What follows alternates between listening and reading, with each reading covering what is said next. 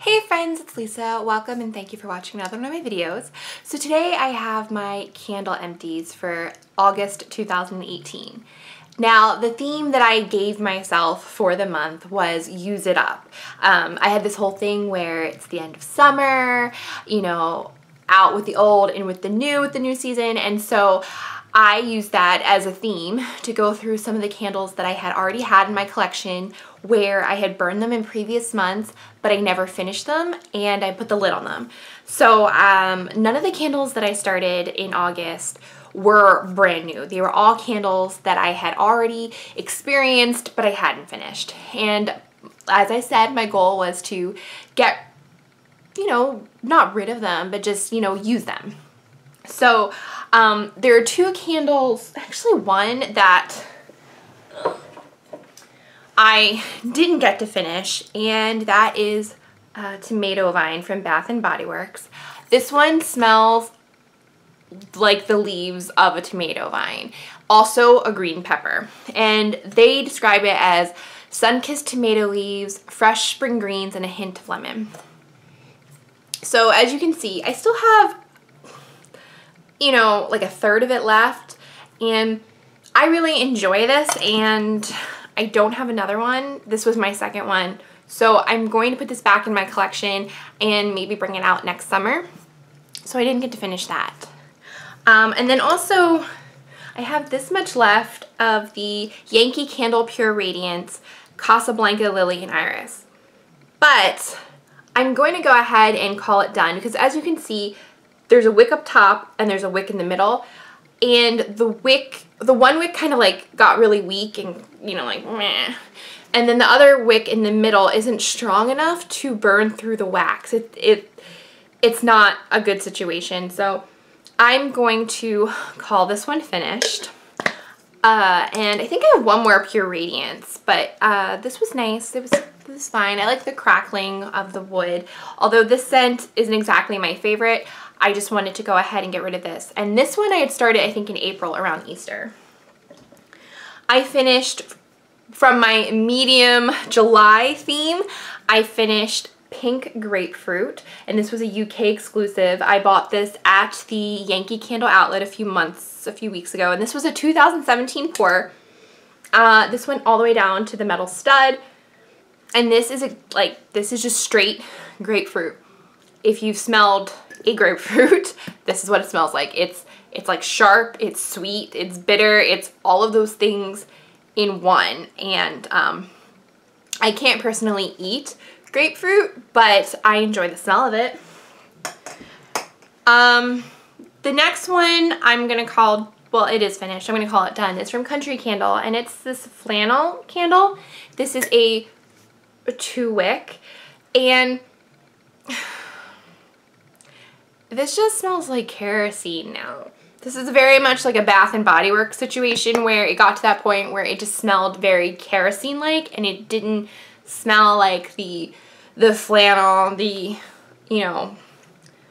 I don't even remember what this was supposed to smell like, because from the time that I was reburning it, it just smelled like that gasoline kerosene smell, and I didn't like it.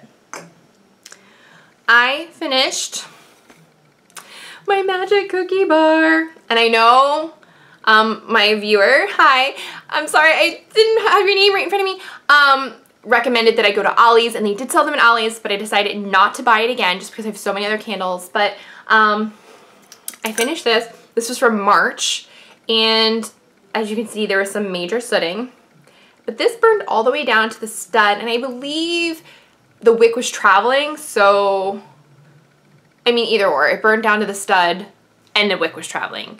But this, I mean, I said before, it kind of smells like buttered popcorn. I guess I should say like more like caramel corn.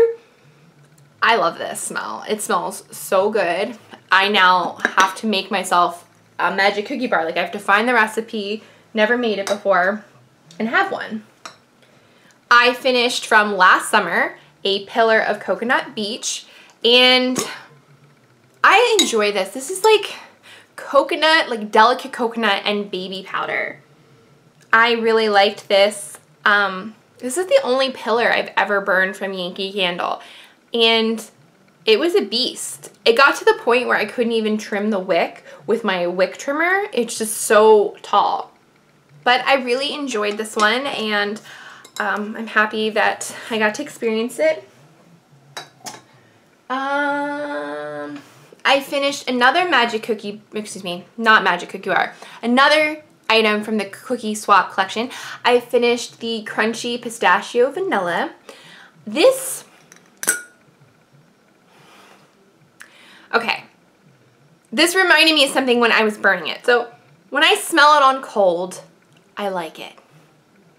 When I'm burning it, it kind of has like a baby's diaper smell. Like, not like poo, but like there's just something, I don't know, like baby butt about it.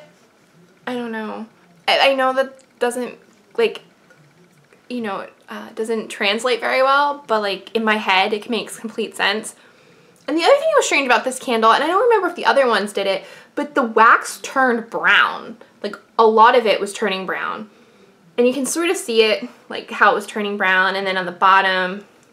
But there was like pure brown areas of wax, and I have no idea why that is. But on cold, I think the smell is delightful. And this was a 2016 pour.